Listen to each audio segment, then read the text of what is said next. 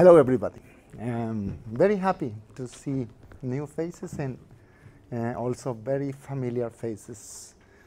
Thank you, Alan, for organizing all this. And yeah, very happy. I see faces I have seen since 2007 and 9, and then 13 and 15, and now. And a lot of new faces also. I think there are maybe 10 of you that I didn't know before, and it's very nice to have you here. So, welcome everybody. Very happy to see this. This is, I think, always the conference I have seen always between 30, 35 people. So it's very nice to have more than 50 this time. Perfect. So my first presentation is about, it says what's new since the last conference. In the conference on Krefeld 2015, I showed the things that were new on iDempiere since we started. And the idea here is to show what's new since 2015. So these days I have been creating the list, but it's really long, 4 years, and a lot of new features. So at the end, I selected. We have made 4 releases since the last time was September 3, and the list is too long. So I will try to show some specific things. I think they are very important, and maybe you don't. Some of you don't know they exist. I would like to do a bit of research first about the people here. What is the interest? Yeah. So I identify like 2 types of interest from persons on the community. Yeah. One is implementers. I think that's the biggest part of the community is companies that implement iDempiere for other companies. Yeah. So I am one of those too, or companies that help other companies. And there are also a part of the community that are end users, companies that use iDempiere by itself. Maybe they sometimes call for help from implementers, or maybe sometimes they do it alone. Yeah. So I would like to know how many of you are the first is manager, owner, or partner of an implementer company. Yeah. So 1, 2, 3, 4, 5, 6, 7, 8, 9, 10, 11, 12, and 15. Yeah. So we are here like 15. And sorry, I am also part of that. 16. I was just reading what are the other ones. Okay. And also, yeah, we have 17 developers on these companies. See? 4, 5. 2, 6 or 5? I didn't see. There are other roles here. Testers, functional, document. Functional. Yeah. Nice. One? Just one? Two? Three? Oh, but you are manager, yeah? You are also owner. So you were in the first group, yeah? Yeah, usually the first group is also the third. It's very common. And about end users, there are here manager, owners, end user companies. I'm also in that category. You? Both, yeah.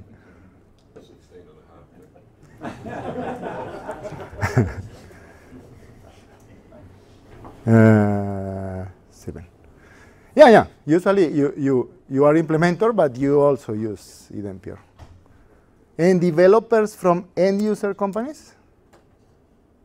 2. And end users? End user. Hervé?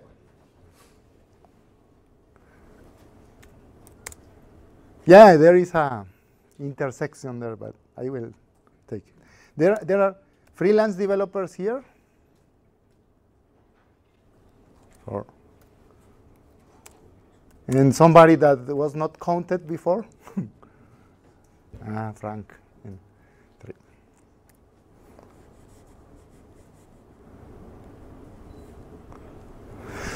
Yeah, kind of what I expected, yeah? Most people here are implementers, helping other companies to do. Yeah. And we all know that implementing iDempiere is not easy, and most companies require some help, and we are to help them. And some companies are brave enough to do it by themselves. And it's nice. Okay. I wanted to do this mostly also to now where to focus because the list is too long. So I will try to show for implementers, which is the biggest group. Yeah, there are many new things that help a lot to implementers. There are also a lot of things for end users, but I think we have created many tools to make the implementation easier, the migration, implementation, keep iDempiere going. Yeah. So let's start. In case anybody is interested in a specific topic that you know exists but don't understand, you can ask me, and I will tell.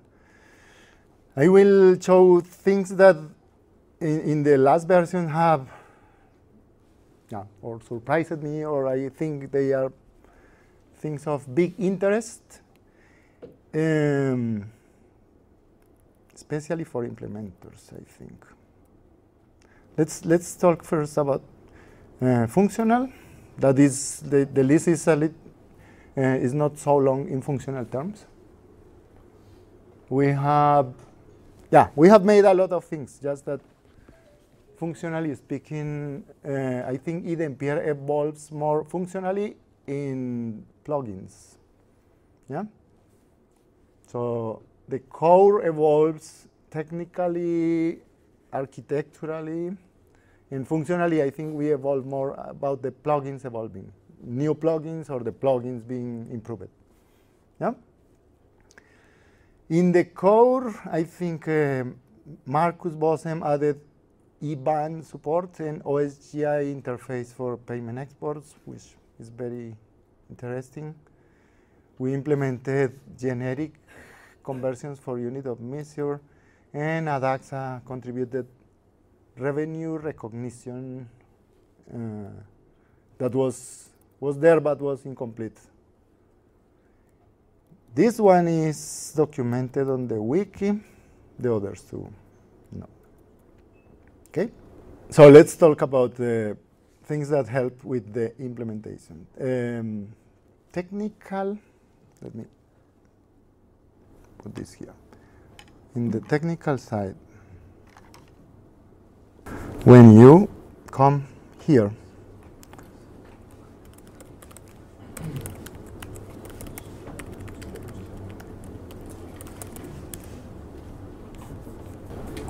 here, you see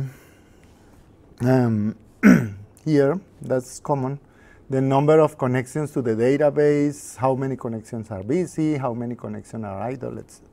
Yeah, the type of database. When you run a process,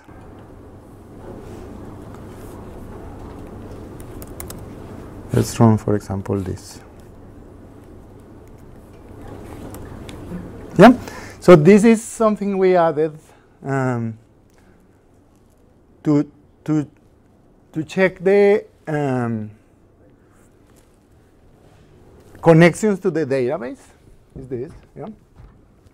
So when you see there busy connections, one connection is busy. Normally, you can see here a list of what every connection on the database is doing. And we try to give proper names to make it easy. So it's the process running is synchronized terminology. And it started 1 minute ago, yeah? The critical thing I think this is solving is that it was very difficult in past to find everything is okay with the microphone here? Yeah, okay. In past, it was very difficult to find connection leaks in the database. That's very difficult to trace. And it's very easy to do a mistake in the code, not closing a prepared statement or something like that, and you have a connection leak, and your Postgres is locked because you consume all the connections. And it's very hard to trace, yeah? Or it was very hard to trace. Now I think it's very easy because when you have a connection leak, it's very simple. You have this list growing. You have 500 connections in Postgres, and all the connections are consumed, and you see the long list here. So if you click on this link, we show approximately where was the statement that is not closed, where it was opened, yeah? So it says here, the last time it was open, and you can trace here, okay, this synchronized terminology in this line 65, and I can go to Eclipse. Go to the line 65, and it says, okay, this is my statement that most probably I forgot to close this, or for any reason it's open, and I can get right to the point where I need to solve this problem. I think it's now very easy to find where are my connection leaks. Yeah. And we created this because it's a very common mistake, and it's very common also question in forums. How can I find, or why my connections are getting, yeah? It's very easy now with this tool. So we created that. May I ask, this is the application server level. This is not possible to see all servers together. If you have multiple application servers. Yes, I have not here, I am running here just one node, yeah? The last month, I think, Hensing has created multi-node support in this page, yeah? But I am running here the development, so if I would have several nodes, it would appear here, but I am just running one. But Hensing has improved this, adding, for example, you can take the logs from all the nodes. You can see cache from all the nodes and reset the cache from the nodes. I have not tested because you need to set up a Hilario. you need to set up an environment with several nodes, and I have not done.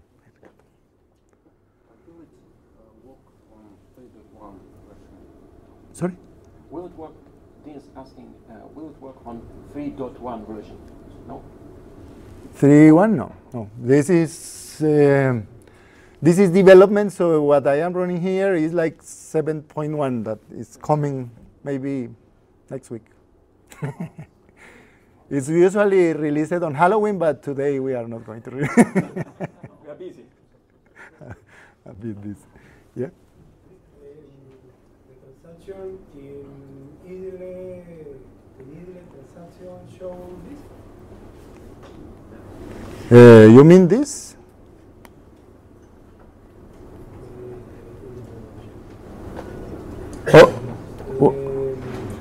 Or what do you mean? Which transactions are not working, or? Yeah. Working process so long time.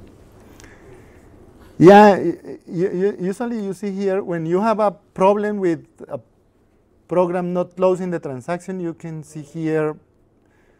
I have seen servers where it says start time 2 days ago, so you know there is a problem there because some program started and never closed the program.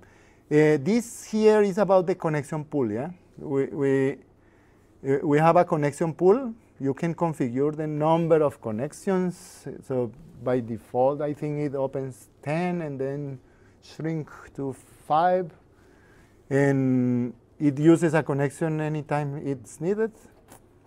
And these are connections that are available, but not working. Yeah.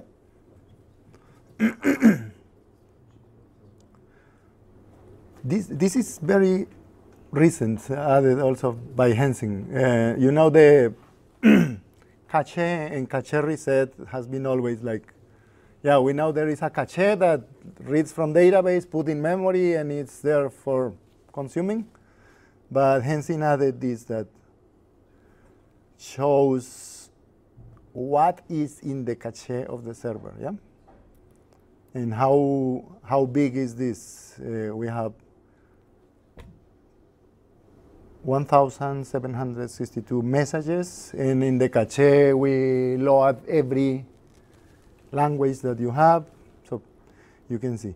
And when you do a reset cache, what happens here is all these numbers size goes to 0 because we reset cache and they wipe the contents, but not the cache keeps there, and it gets used again. I can do it. Let me do a reset cache here.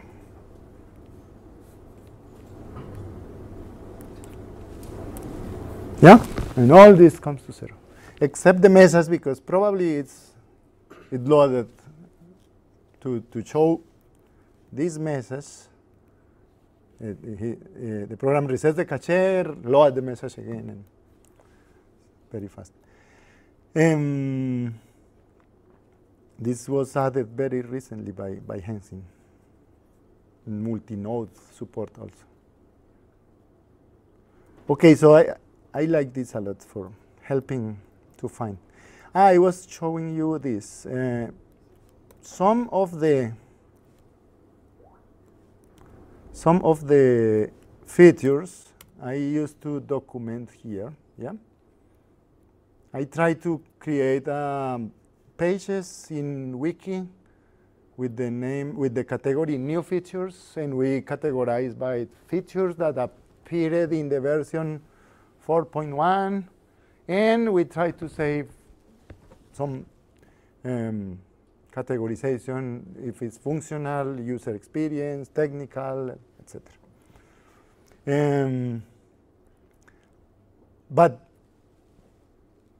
I am almost the only one doing this. It would be great if the community helps with documenting new stuff, yeah, and new features that are appearing on iDempiere. And there are a lot that I have not had the time to document. So there are a lot that are just there. Okay. Most of these technical stuff are helping implementers to do things. Yeah. This is also nice. I am just jumping in the list. So there is a new feature that I like a lot also.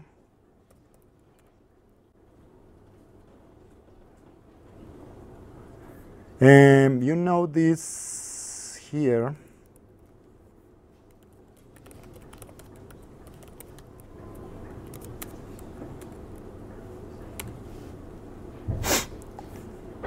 This here used to be a hard-coded form that we just had this list of, before there were 5 there. And it was fixed and you cannot add or change things there, yeah? So this was from Adaxa too, yeah? Adaxa created a way to configure this. There is a window called document status, and you configure a query. What is the query? Here, the where query. Which table, which is the where clause, yeah? And you configure also which font I want to use, font, color, etc. Yeah? And when I click on this, yeah, there are 9 activities. If I click on this, which window to open when I click there? Yeah, 2 notices. So this is very nice because you can now add for your implementation a specific new document status. We used the name activities because it was the name before, but yeah, this is more like a list of documents with some status or whatever. You can put anything there. I think it's very, it makes iDempiere more configurable, yeah?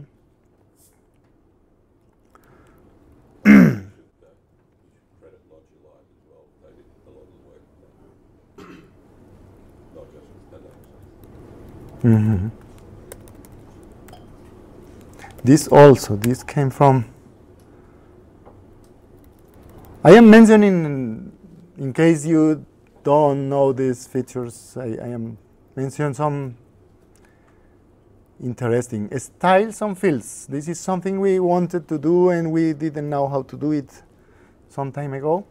And with Trek Global, we defined a way to do it. So it's a it's a new window here, CSS style, where you can define, you know, when you are creating iDempiere, you have CSS files with the styles of every field, every type of thing here. But now we can add a specific style information to a field, yeah, into a label of the field. So, for example, here in the wiki says, I want the document to be yellow when the status is draft, yeah. And in the window, in the field, there is a new label style and field style. So I just point there, and this is the result. Yeah. So I think now makes the windows more. All of this is we say user experience. Yeah, to make the user experience easier, but to make it easier for implementers to provide that, yeah?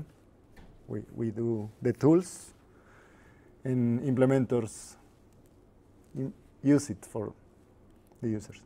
almost in the core, we add many things to the core, but you don't find very many examples of that in core. Yeah? It's things that you use in your implementations. Yeah? Mostly. In grid, how it will be looked. In grid, how will be seen in the grid mode? Yeah, it looks, it works also in grid. Yeah, we have added that also.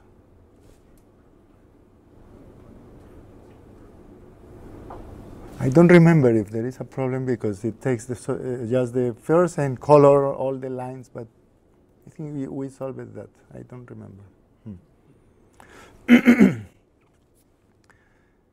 This is, for example, one of the examples that I told you.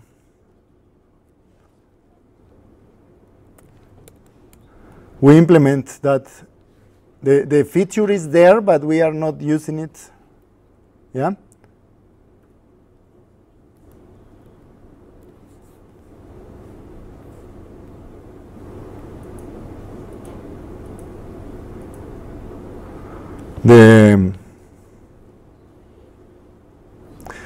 We created the ticket, committed the code, but we didn't tell anybody what was that.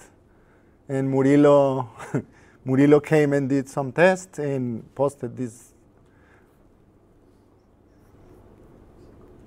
one here that shows what's the idea. Yeah.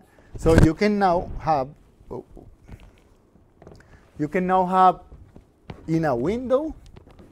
This is a normal window. Yeah. This is order. You have order source cars plan 9, and you can have a detail within the window. Yeah. So it was a way that we thought to create master detail relationships within a certain window. You know we have a strict, let's say like this. We have a strict master, and one detail is shown here. Yeah. And if you need to see the second detail, you need to go here.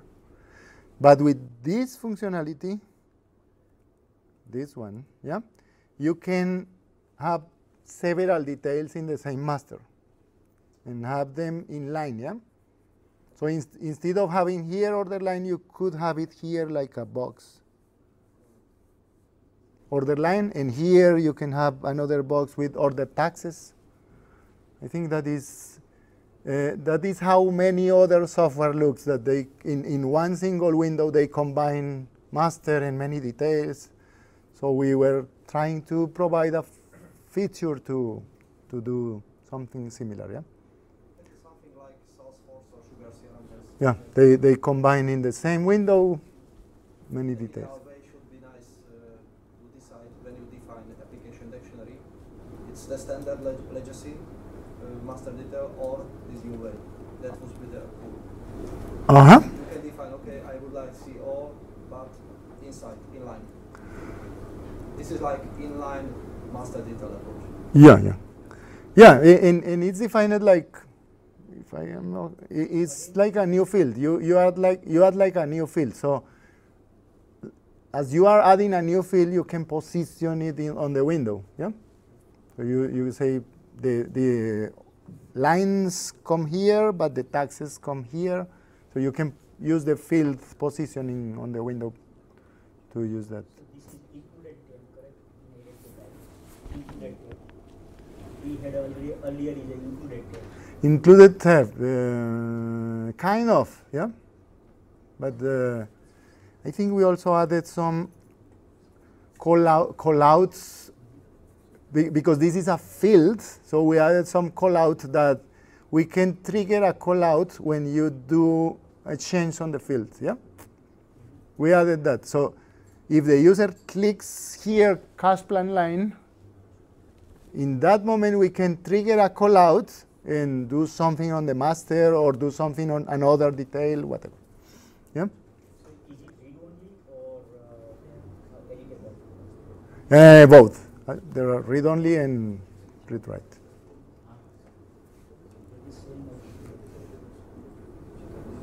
It says read-only, but when we made it is, I don't know. I think it's read-only, but it has the callouts is to select rows. Okay. This one, you know, from version 5.1, Hengxin made a lot of changes to make this more compatible with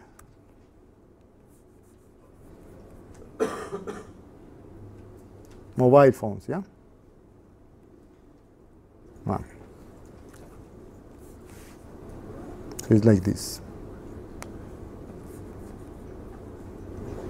When you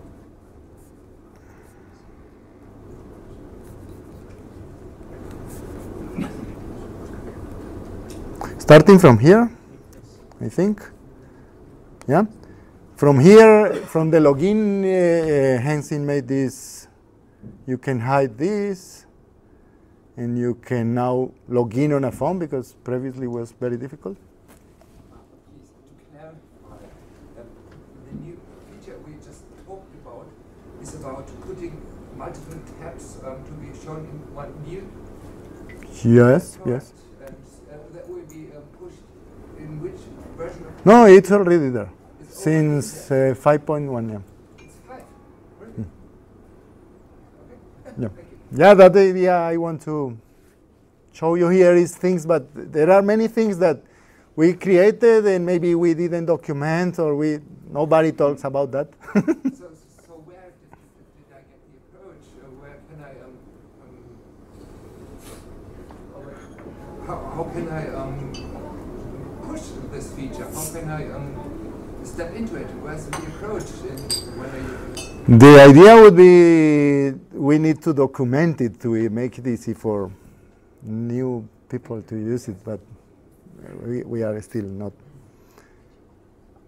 Okay. So this is a phone, and you can now use user, password, language, login. And the window inside is very different here because the menu comes in another place. Yeah. And you select, what is this here?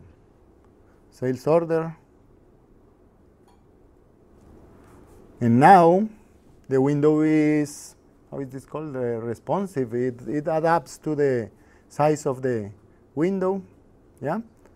And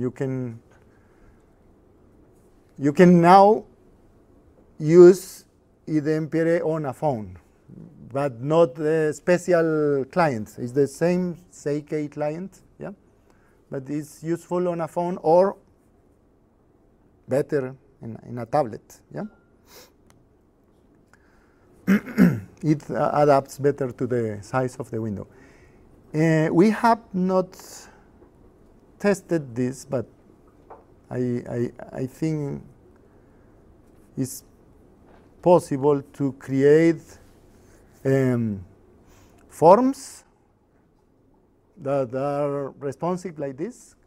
So you can create, for example, we have not done that, but a point of sale or forms for Salesforce automation that they use on phone or tablet. And you configure something like we have already open automatically this form when somebody logs in. So I think it's possible to write CK code to use on phones. Okay. This is a feature, I don't know if you know it. I like it a lot. Yeah, the detailed zoom across. You know this bottom from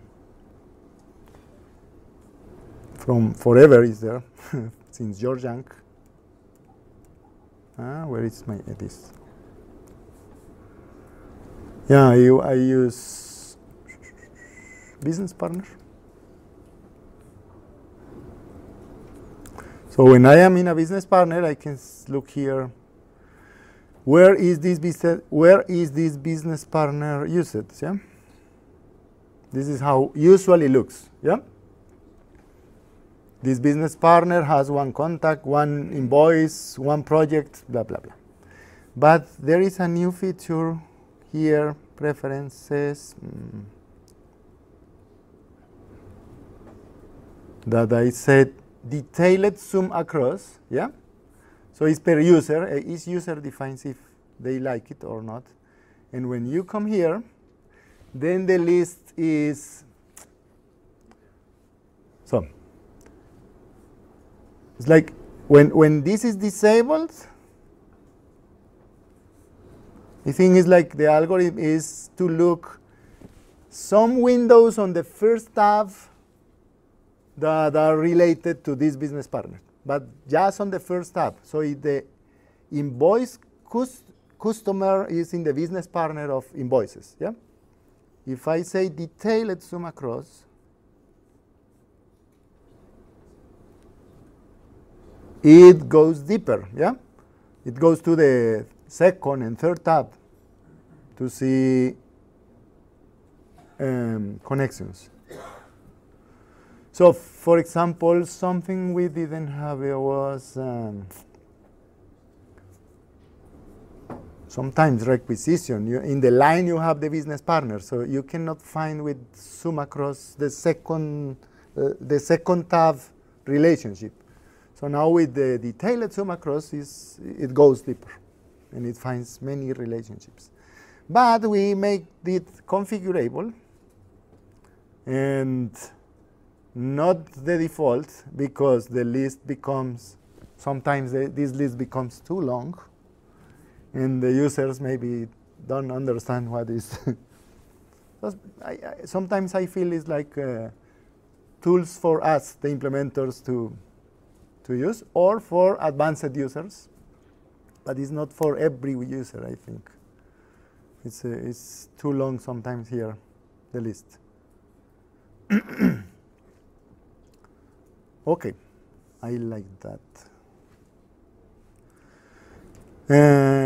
Another feature here in preference to is find similar to. Another preference is here. It says use similar to. This work just for Postgres, not for Oracle. Yeah, and is that Postgres has a way to say C or P, yeah, for example.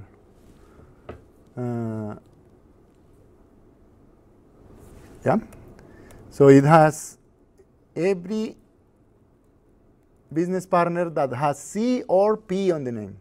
Yeah, these kind of queries are advanced queries. The end user will not search like this. This is like more for us, that you can have, or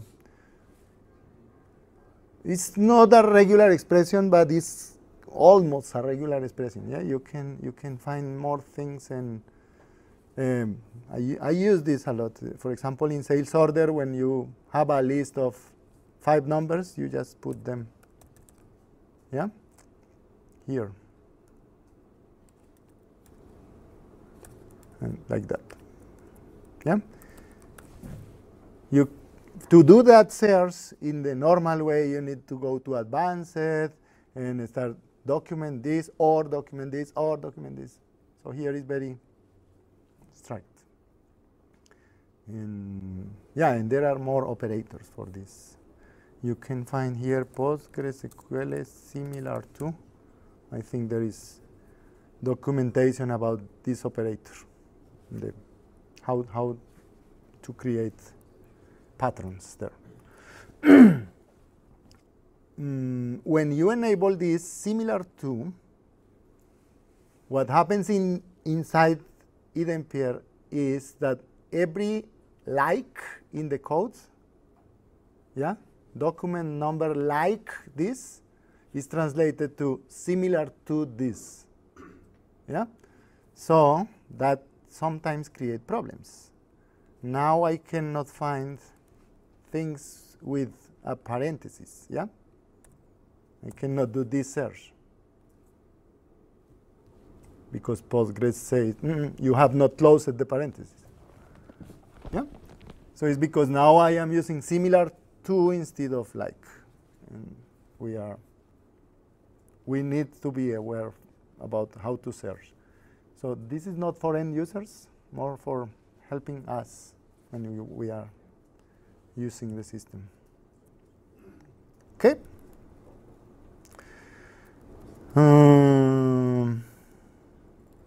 This for that comes there. Now let's talk about this first. Inline HTML field. Anybody? No. This.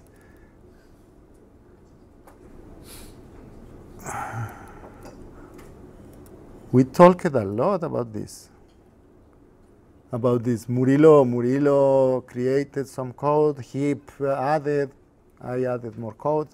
And finally, we found that any text field, we added this flag HTML, and when this flag is checked, the field is rendered as HTML.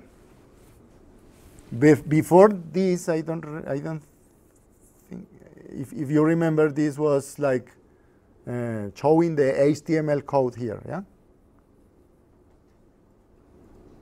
And yeah, we changed this. Now we can show HTML within a field directly, yeah?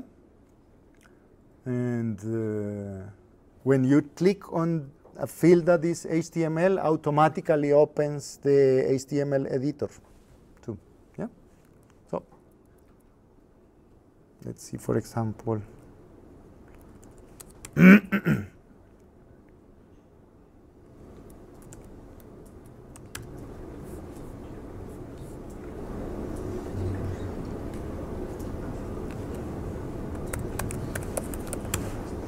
Yeah.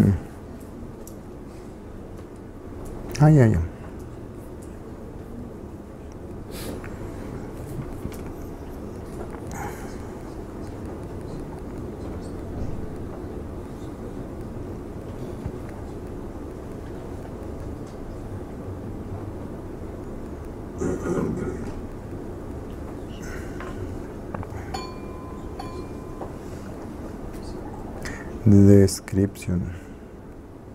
So it's as simple as just clicking here, HTML. Yeah. For us, the implementers, is just clicking there, cache reset, and now this field is HTML. Yeah.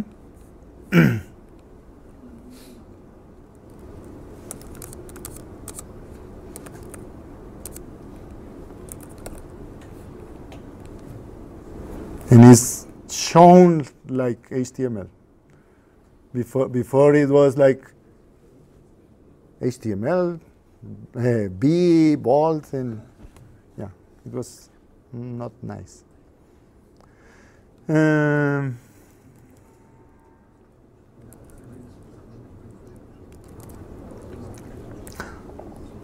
Talking about the differentiation I made at first, yeah, this that I said, implementer companies and end user companies, yeah.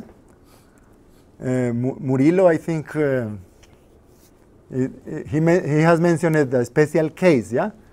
It's also a implementer company, but sometimes they don't use the ERP at all. Yeah, it's using iDempiere as a development framework to develop anything. Yeah, not invoices, not orders, just. So Murillo has brought also many things that help with the development and makes easy things like that. So I showed inline HTML field, and we added this also, virtual UI column. Virtual UI column is because of this. Yeah. You know, in past we had virtual columns. That's since compare times. Virtual columns is that you can have, for example, this was real in product window. In the product window, you had a field called cost standard, yeah, and in the window we have this query. Select round from M cost, blah blah blah blah blah blah blah, and it went to M cost table, summarize the current cost price, and show it in a field. Yeah, this was terrible idea for the database. Yeah, because many times in many implementations, I remember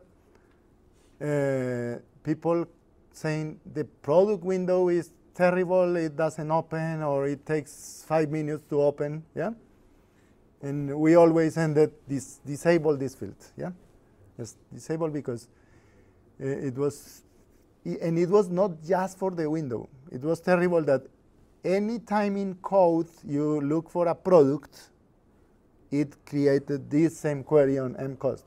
Yeah, so it was nice, but you cannot use it when big tables or things like that. So we thought about this also and said we can create a virtual column that is not read on the database every time we read products, but just when you are showing the product in the window. Yeah, and it's just one time.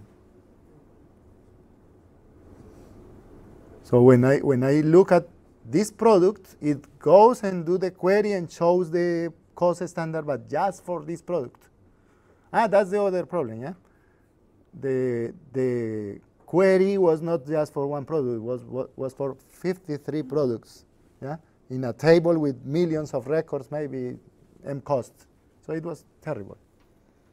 This virtual UI columns is the same virtual column, but just the query is just for this record.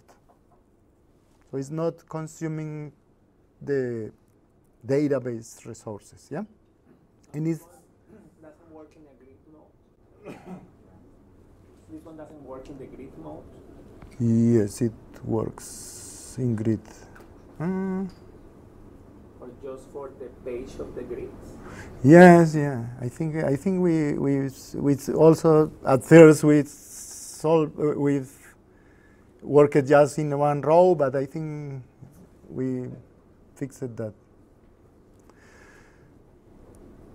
And it's very simple to define a virtual UI column. We use the same way we use it, but prefixed with SQL.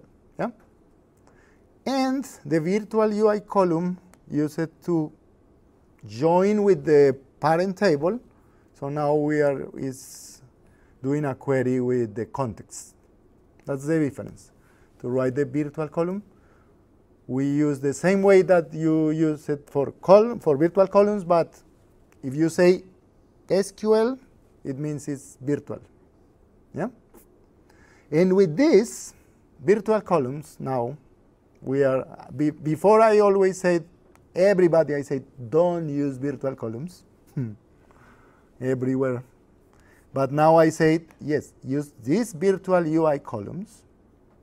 And we have made interesting things combining virtual columns with HTML. Yeah? So you can show fields, very nice fields here. I don't remember. Buy-in we made a field, for example, in Business Partner, you can have a field here with all the orders or the top 10 orders of the customer, and in HTML, and you can have links that if the user clicks, it makes zoom. Yeah, combining the virtual column with HTML And combine it with the styles, you can put colors on the fields. And just configuring, yeah, you don't need to write code for that. So all this goes like related to create windows. And just for information, the Postgres stuff will have the generated columns, calculated columns. Not the same, but maybe in some use cases can be. generate? So from 2 columns, Postgres automatically created third column. Ah, yeah. I know.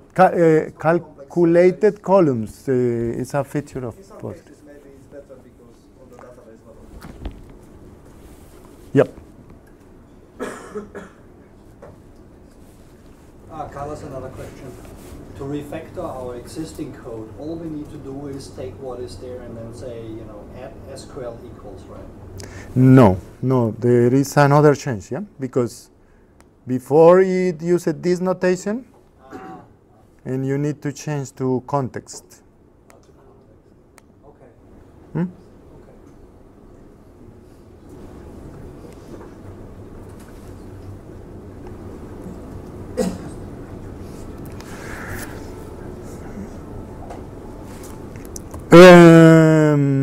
Nicolas added this placeholders, yeah? So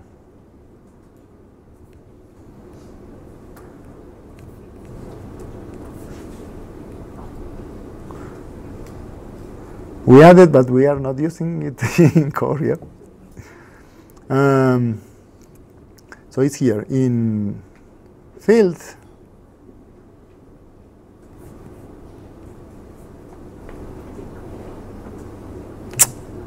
You see, when I am in a column and want to see the fields, I need to come here. But I like this preference.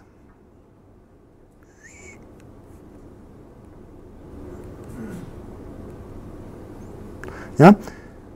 I think with this preference, we don't need all this use it in field, use it in parameters that we used to have. You just go there. Here, yeah? Nicolas added this also for users. Enter a brief description of your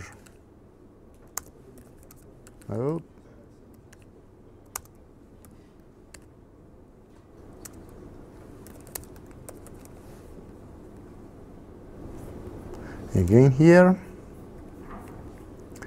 reset cache again, sales order,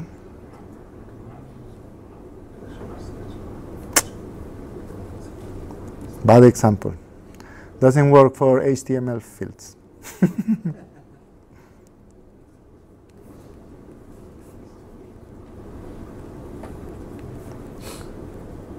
Huh?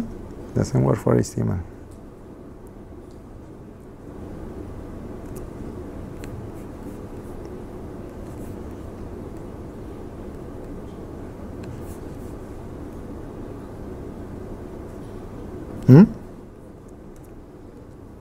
Sure.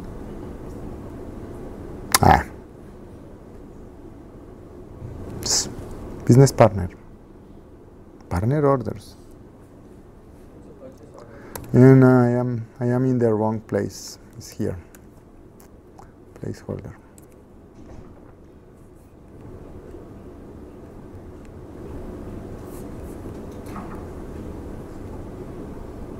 Yeah, this. Yeah. So now in every field on your window you can put placeholders to guide the user what is in every. And it works also on fine, I think. Yeah. That's very common in UI. So Nicolas added a field to do that. It's translatable field. Yeah. So you can put the placeholder in the user language. Is there editable on system elements? No, not on system. is in column field and the user custom field. Yeah, so the 3 levels. Yep. Or no, it's in element too. Let me check.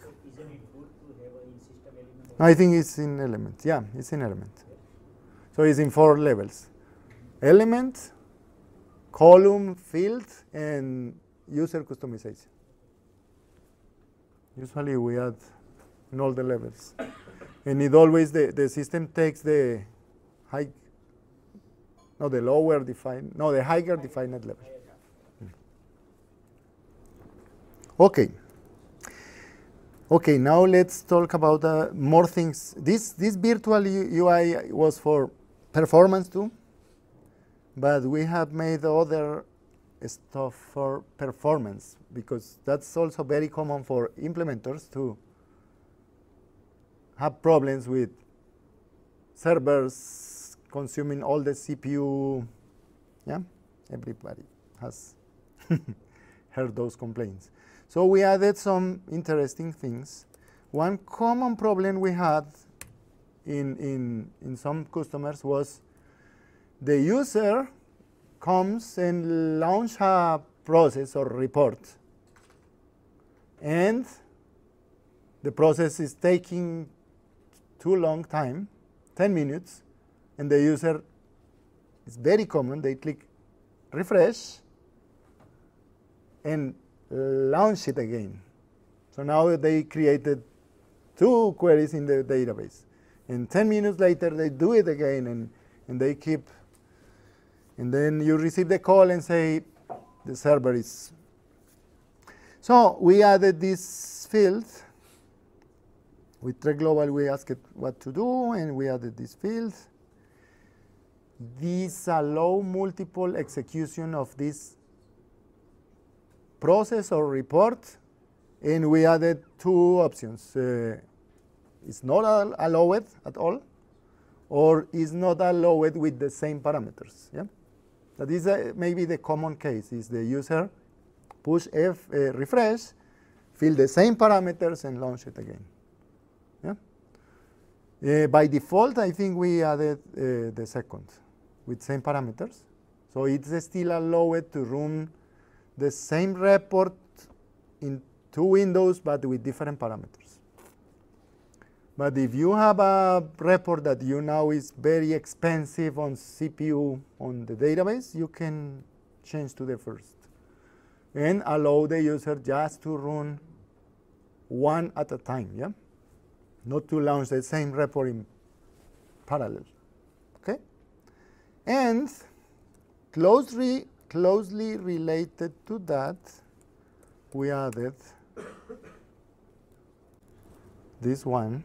Yeah, there are some processes or reports that are very time consuming. So we added this to force a process or report to run always on background. So it's like this. You have a invoice detail, for example. Suppose this, yeah? This report takes a lot of time. So we added that the user always has to run this as a background job. That's what the effect of this is, that this is checked and read only. The user cannot change it. Yeah? Always as background. And they receive the result. They select how to. Okay? And samely, we can say force a process to run in foreground. It's the opposite, yeah? That is because sometimes we have the way to write processes that in the middle of the process they ask the user a question. Yeah? We have some code in process that calls ask for input. It's not common in the code. There is not any example, But I think that was because somebody required to do a payment transfer. Yeah? And when you do a payment transfer, you receive from the bank a TAN code in your cell phone, and you need to ask the user the code to continue the transaction. So we added code to do that. And obviously, you cannot run a process asking input in background.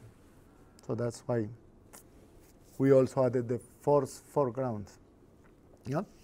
In that case, the user always needs to run it in front. And that's performance also. In this also, I don't know if you are aware of this. Yeah, I cannot make an example of this, but it's something we added. Many reports are very impactful for the database, yeah, heavy for the database. And we thought if we have usually replication in Postgres, and it's common practice to replicate the database, why don't we use the replica to execute the reports? Yeah. So the production database don't take the CPU required to do the reports, but the replica server. Yeah? So we thought about that, and finally we created 3 system configurator. So it's just, yeah, you need to configure the Postgres replication, and in this sysconfig, you tell the system where are the replica servers. And just with that, the reports start running on the replica. I have a question here. When you're running a replicated database, you're consuming 2 kinds of resources. One is the application server memory, and the second one is the database memory. This just release the database. Yeah, in this one, you will be using the remote data server resources, which is good. So you are removing that one. But you are still using the application server. Memory and Java CPU. Yeah. And Okay, it's just that part. Yeah. Okay. Usually you see that when you say Excel reports, for example, time is Java consuming, not so much in the database. In some really heavy scenarios, still Maybe you need to. separate application server with the same replica. You are facing Java problems. I think also Jasper has something like that to create a Jasper server, and you run things on the Jasper server. You can do that with the Jasper server, the basic Jasper server. And also, this is just for the final query on the database. So we made this, but when we tested, it doesn't work for financial reports. Or it works for financial reports, but it's not useful for that, because the financial reports does a lot of transactions in temporary table, and at the end select the query from the temporary table. We cannot move that to the read-only database because it's read-only. Yeah? In Postgres, still the replication is read-only, so we cannot create temporary tables there. But for many complex reports, this is very good, and release the production server from the database. It's mostly because we have a very flexible reporting engine on iDempiere, yeah? Our reporting engine is ad hoc, yeah? The user can do anything. Query things that are not indexed, and query tables, yeah, in any way. And so they can impact the database very easily in a report. So this is for that. Yeah, and it works. Postgres has two ways of do replication. One is synchronous and the other is asynchronous. The synchronous replication impacts the times of the server heavily, yeah, because every commit needs to be committed on the replica server, and they need to ensure that. So it impacts the times heavily. In the asynchronous replication, we have tested and doesn't have any impact almost. Yeah. So usually we prefer asynchronous replication, but the asynchronous replication can have a lag between the master server and the replica server. Yeah. The network can be slow, and you can have some lag between the data of the two servers. Yeah. So this is why we have milliseconds timeouts and iterations. Yeah. When we launch a report in the iDempiere, yeah. So it says, okay, there is a replica server.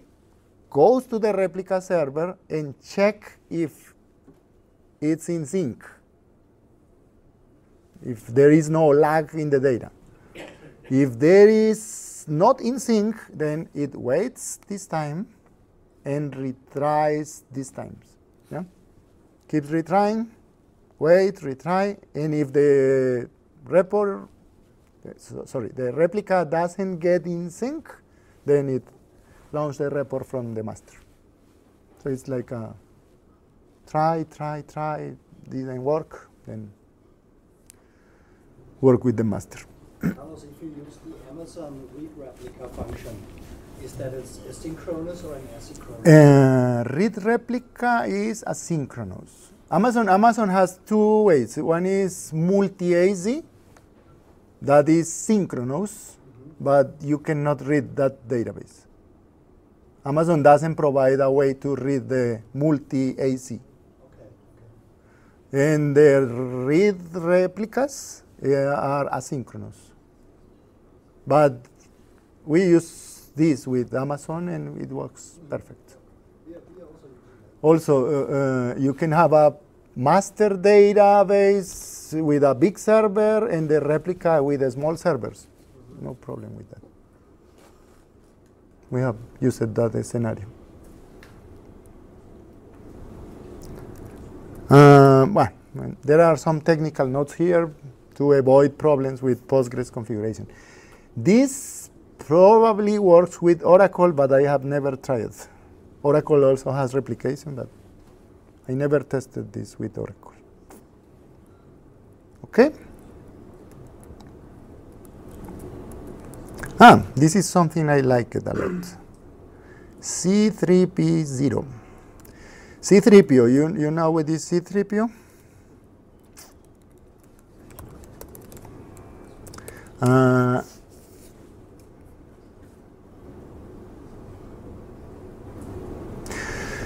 When we started, I don't remember, this is iDempiere maybe.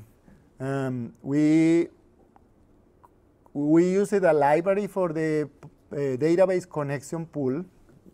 The library is C3P0. At that time, the library was not so powerful as it is now. Yeah? So recently, we found that the latest changes on C3P0 allows to have a configuration that the application server survives Postgres crash or database crash. Yeah? So it's like this. We have here this. Yeah? And let me try this. What if I stop server?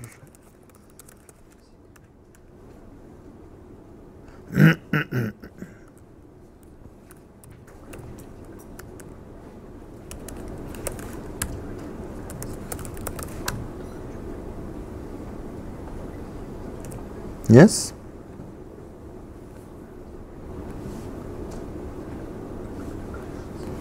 Doesn't work, yeah? The user get an error saying that there is no connection, there is no database, yeah? And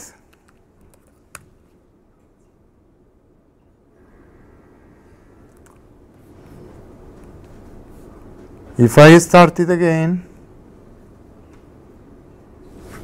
the server just keep running, yeah? So now Amazon has a failover feature, yeah? That you have, when you have multi-AC or replicas, you can say when the master database crash, automatically promote a replica to be the master, yeah? This is transparent, not transparent because the user sees some errors, but in a matter of seconds, the user is working again without intervention, yeah? The failover will be. In that case, we won't be losing some of the session information, or you have to reload in again? No, I am there. But if you have the processes running, all those processes are, roll back and. Your user session is still in memory. Yeah. Your applications are released. Yeah, I just opened a new window and the user keeps working. Before this, we configured, we used this when the Postgres crashed, the iDempiere crashed. It was. Now it's like, and the most important is the failover from database, yeah? So the system can recover from a Postgres crash and keep running without human intervention. That's very good. And it's there. It's just configuration of the C3P0 properties, yeah? I think we documented here what were the changes. I think it was just one parameter that we used before and changed that parameter and shoop, everything worked perfect.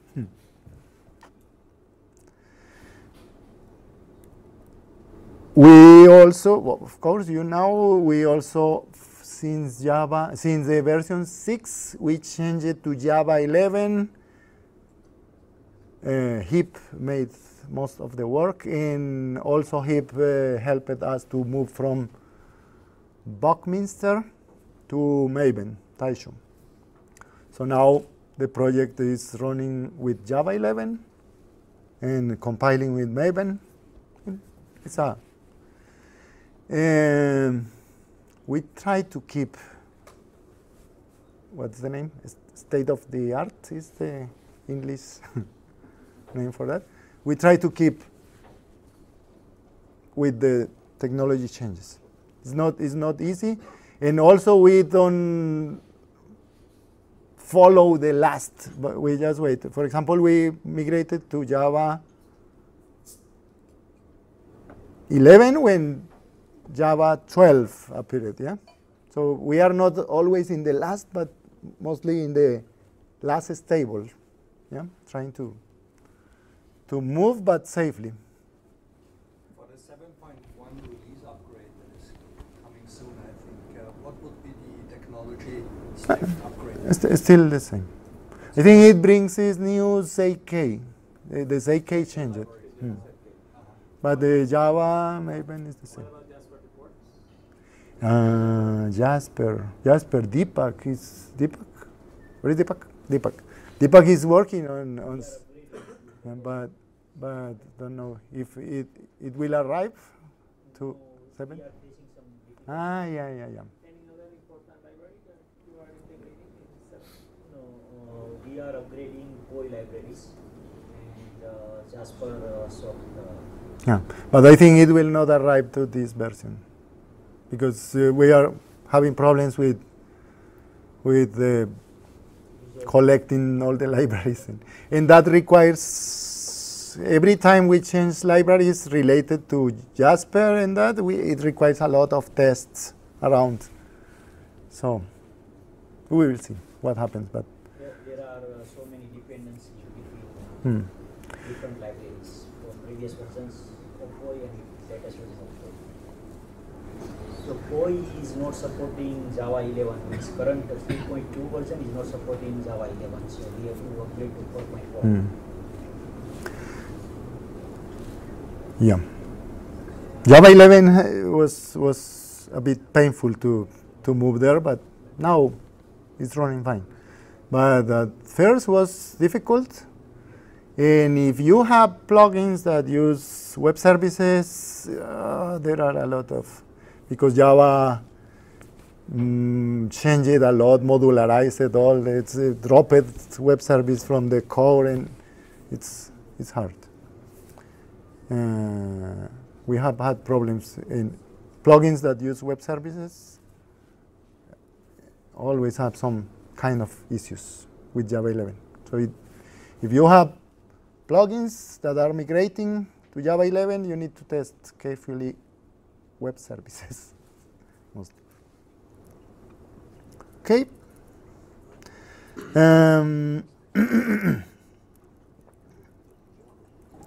I call it this environment management. Yeah, this is something. How do you? We are implementers mostly. Implementers and user companies needs to keep up to date. Yeah, that's one thing. But the user companies, imagine that you have one problem. Keep up to date your version, your server, and implementers have the same problem by 100. Yeah, all this we need to keep up to date the customers, and there are also how do you say that? We can have also distro releases. Yeah, implementers that have a product based on iDempiere. That would be another class of implementers. Yeah, you can have your own product with your theme, with your stuff, with your plugins, and based on iDempiere. Yeah, so all of that we call like, okay, we have an environment or many environments to manage as implementers, and there were many things that were very difficult to keep running and to keep properly maintained. Also, we have another problem with the environment, and is the management of multiple developer environments, testing environments, stage, and production. Yeah, that's another kind of. So there is one vertical and another horizontal, but it's kind of same problem. You need to keep your environments synchronized and running without too much effort. Yeah. So in past we have had many issues. I remember always developers, the developer databases run out of sync very quickly. If you have 3 developers and every developer have database in their laptop, very difficult to maintain that. Yeah. So thinking about that, we created a mechanism called automatic packing. The plugins had already the packings. Yeah. The packing inside the plugins. You know that you create a plugin. When you start the plugin, automatically run packing and create the dictionary entries you need. Yeah, that worked perfect for dictionary, but didn't work for tenants, for customers. Yeah, so many times you need to create data on the customer side. And that was the missing piece to maintain the environments like synchronized and properly managed. So now you have a tool to create packings or create data, configuration data on your customer. For example, garden world. Yeah. What I mean is, before we had a tool to create things on system dictionary, but now we also have a tool to create data on garden world, required for your plugin. Yeah? Many times your plugin requires a record in the tags configuration. So now we can push that in all the development environments, testing, production, very well tested.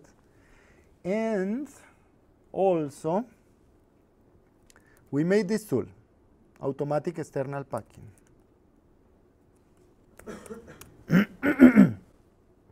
Okay, practically is also system configurator keys. So you just say, where are the folders that I need to go and look for the packings?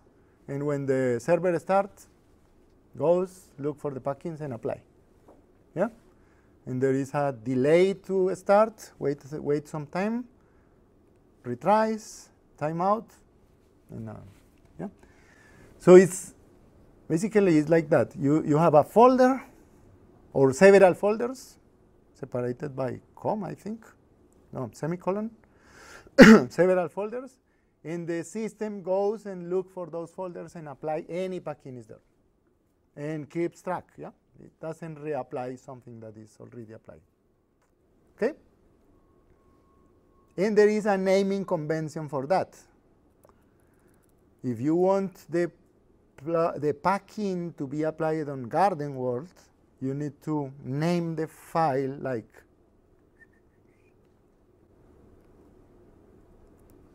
what is this? The file name is timestamp, yeah, which tenant do I want to apply, and then anything else, whatever, yeah, whatever you want to add to a name. But this is important. The timestamp is to order the packings, because most of the time you need to create first the parent data and then the detail data. And the second part is which tenant to apply. So I say garden world, okay? But we also found that there are installations with 100 tenants, yeah? And we want a mechanism to apply data to all the tenants. So we said, okay, if instead of saying garden world, we said all clients, this packing applies to my 100 tenants in the database. Yeah? So you just put a packing, and if all the tenants will have these new tags, for example. It goes tenant by tenant and apply the packing in every tenant. Yes? Do you need any specific instruction for the initial packing? So your template, let's say. Yes. Before you are applying that one to all the remaining tenants, or it doesn't really matter that maybe you use something different that is not garden world? No. Then,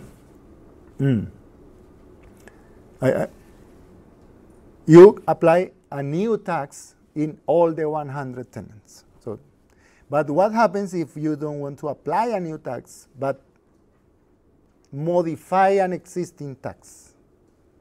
That's more difficult, yeah? So we thought about a template tenant where you create the tags in the template tenant and then create the same tags in the 100 tenants, yeah? And then if you come with a second tupac that modifies that record, yeah, then it works because it modifies the record in the tenant, and there is a table here. It's called UUID map. This table keeps the map of the template record with all my 100 records in the other tenants, right? So the system can update the tags of the 100. If I did it properly, yeah? If I did it with a template, applied first the template, and then the 100 tenants. Okay? So this is all thought to multi-tenant environments, and are hard to manage these kind of situations. But I think we covered all cases in this. Carlos, another question. To deploy those packets, that can only be done indirectly through a plugin, or is there another way to? What we usually do is we have a repository with the packings. In the server, we just pull the repository. Yeah? And the repository, the folder where that repository is configured here. Yeah? So it's. So if I understand you correctly, are you moving away from embedding the packings in the plugin? No. The packings in the plugin are for system dictionary, but they don't work for tenant data. You can use it also for dictionary, but I think it's mostly thought is for tenants, for tenant data. But sometimes you have data on system that is not related to any plugin, so you can also use this for system. Yeah.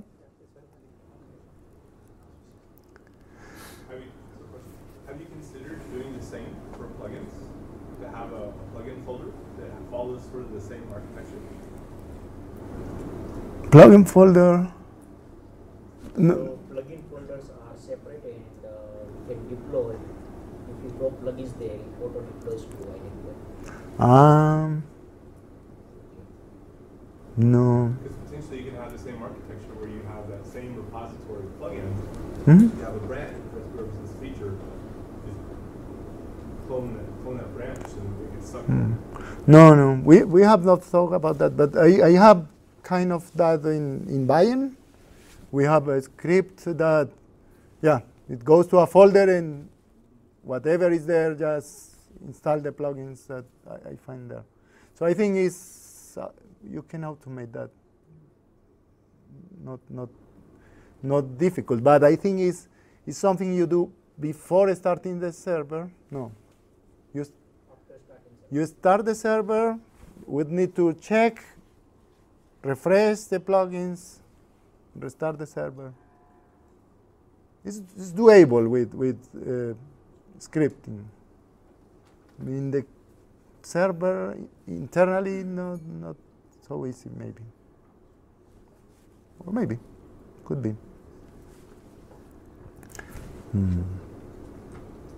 Yeah, it's possible. We can explore that idea. Would be easier to maintain. Just put the folders, put the plugins there. Yeah. Okay. I need to finish now. Like two last things. I think Pedro asked for this in previous conference to have a template tenant. Yeah. That was in the wish list of last conference. To have a template tenant, and from this tenant I can create new tenants, not using the, in iDempiere we have a process called set up new client. Yeah? In this case, we don't have that. We have is a template tenant, and this template tenant have your print formats, your tags configuration, withholdings, whatever you need. And then you use this program to create a new tenant based on the template. Yeah? And it works. We made it, and it works for two cases. For that, creating a new tenant from a template, and it also works when you want to move a tenant from one database to another database. That's not common, but it works also. Indeed, it started like that And then we said, oh, this is copy client. It's funny, in SAP they call it client copy, we call it copy client. And if you look the class, the Java class, the name is move client, because it was to move from one server to another. And then we said, it's copy. That's also for multi-tenant is key to have this. And when doing that, we found that sometimes you have problems. The UUID is crashing, yeah, colliding. The one database has a record with one UUID, and the second database has the same record with different UUID. So we created a program to allow updating the UUID or the ID, the record ID. Yeah, that's also another problem. Sometimes you created a column and it has ID 1 million, and then the core pushes the same column with an ID 50,000. Yeah, and they collide. So you can use this program to correct the ID, to synchronize the IDs. Okay. What else? We added some code in import iDempiere to allow creating the database on Postgres RDS directly. We also created a RunSyncDB is that's also something we did. Integrate all the migration scripts in the installer. So previously, people needed to install iDempiere and then download migration script and apply scripts. Now everything is just RunSyncDB and it just apply everything. Yeah, and we had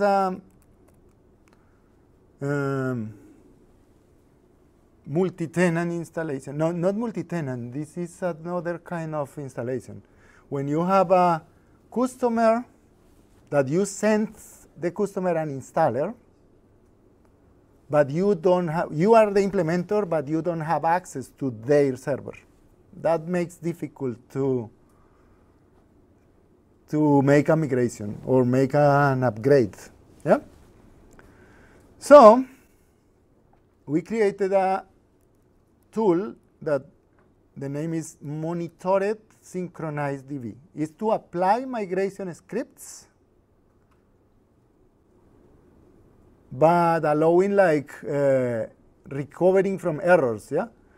So imagine the case is you have a customer,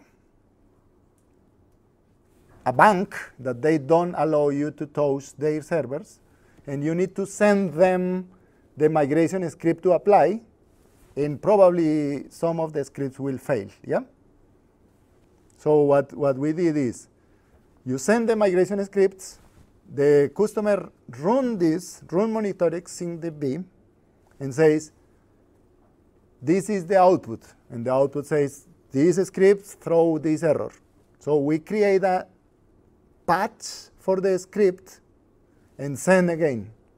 And they run again and send back another error.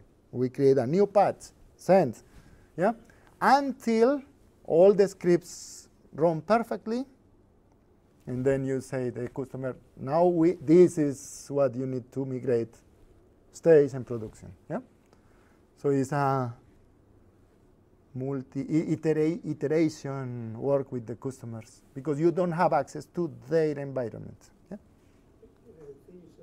Which version is working the SyncDB? Because on the 6.2, I think it's only from 4.2. Yeah, it starts the scripts starts from 4.1. The scripts before you need to apply manually. Okay, last I want to show you also for multi-tenants is I think many people is not aware of this.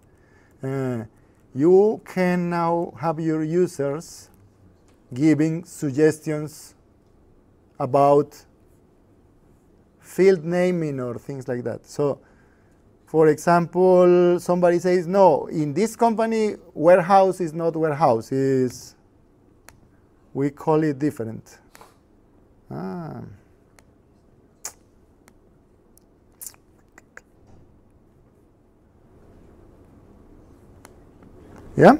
So here is a field, something that is named field suggestions, and the user can come here and suggest, no, it's not warehouse, it's bodega, whatever, yeah? And send the suggestion. And somebody needs to go to a special window and review the suggestions from users. Let's simulate this.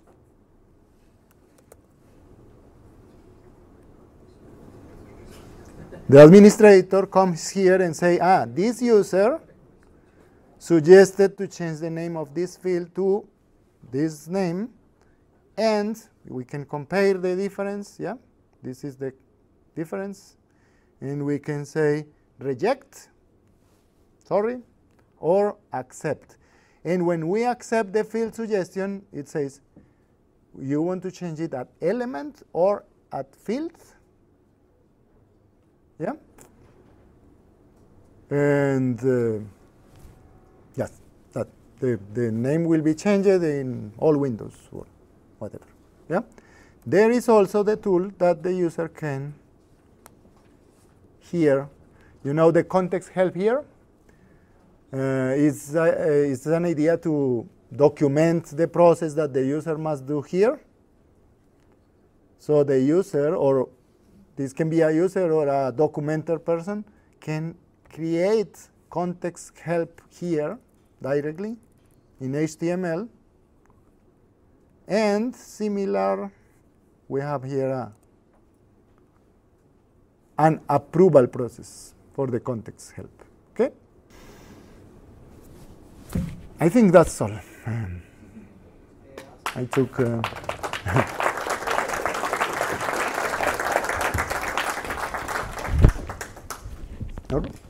Have a question? This is for implementation, installation, or context? No, it's for tenant. Well, the field is for element or field. Yeah. The context help is general or by tenant. If you click here, is tenant specific. The field is element or field, yeah, not tenant. Okay. Thank you, Carlos. Just a small present for you. Nice. It's for your future white knight due to iDempiere. Thank you.